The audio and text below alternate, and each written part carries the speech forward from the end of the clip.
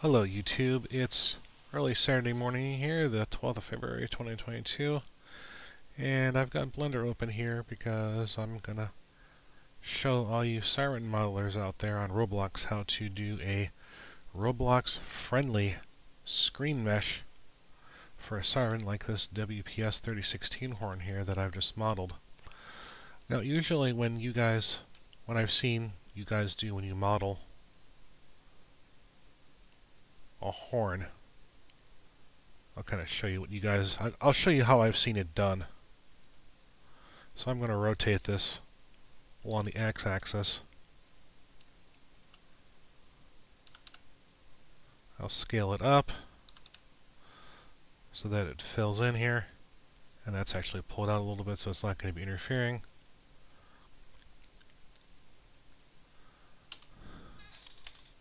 Okay, there we go, and then you guys will just like subdivide this like a billion times.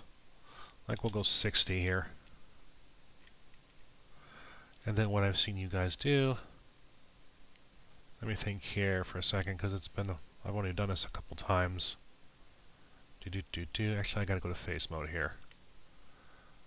Poke faces, and then I have to convert tries to quads. And that gives me my screen mesh. And then come over here to your modifiers, add a wireframe, go back into object mode so that I can actually see it. And you guys will do something like this. And I'll apply it. I'll take the one that I made off. So there's your screen mesh. But as you can see, it's 152,566 polygons. So that's not exactly going to be something that you can easily import to Roblox unless you split it apart. So what I'm going to do is I'm just going to delete this. I'm going to start over with a new screen here. And now this is what I did, and this is what I figured out. We're not going to scale it up to fit the horn, but we're just going to scale it like so. I'll go to X-ray mode here so that you can see the horn behind it. And then I'm going to rotate it. Actually, I gotta do 45. And then I'll go back another. I gotta go back 15. I should have just done 30 instead. So that's one little boo-boo on my part. So I'll go back to edit mode. And I'll just select these two edges here. And then I'll subdivide these like a crap ton of times. And then I am going to duplicate this. And then I will rotate this so that it lines up, and I think I gotta do 60. Actually, I think I gotta do 80 or 70.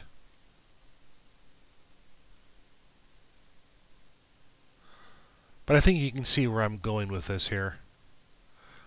I'm not going to be overly concerned about the, I'm just going to do this crudely here.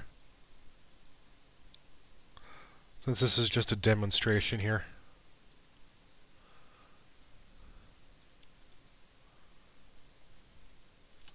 Okay, so I've got that rotated so it's roughly in the form that it needs to be.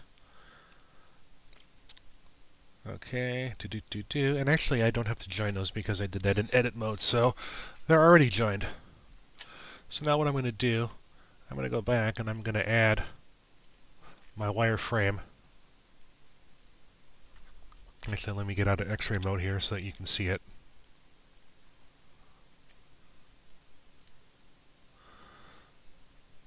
There we go. That's looking pretty nice.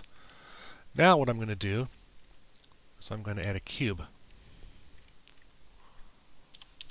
Scale it along the z-axis. Scale it along the x-axis so that it just kind of fits the inside profile of the horn holder. I'll scale it just a little bit more, like this.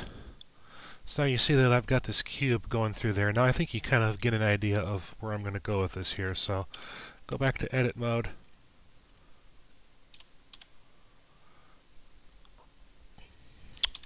There we go.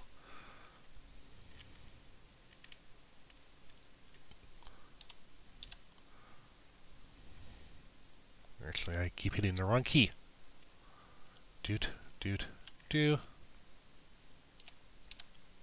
Oh wait. I need to extrude those.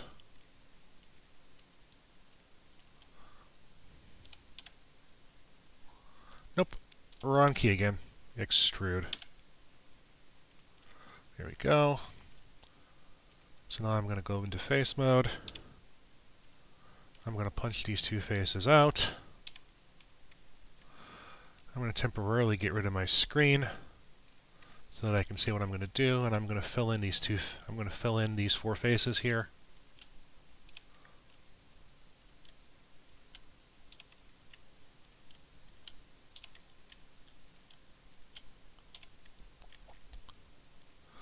I'm going to bring my screen back in. There's my screen. I'm going to select that. Actually, let me apply this. And then I'm going to go to Boolean, difference, and I'm going to select this cube. And it did something goofy there. What did it do? Oh yeah, it's doing that because for some reason it is going right through that edge. Let's try, no, wait a second here. Let me do fast. Okay, fast seems to, okay, fast is going to work. So I'm going to hit apply. And then I'm going to delete the cube. And there's our screen. And if I hit tab, there you see your polygon count, 1,030 instead of 156,000.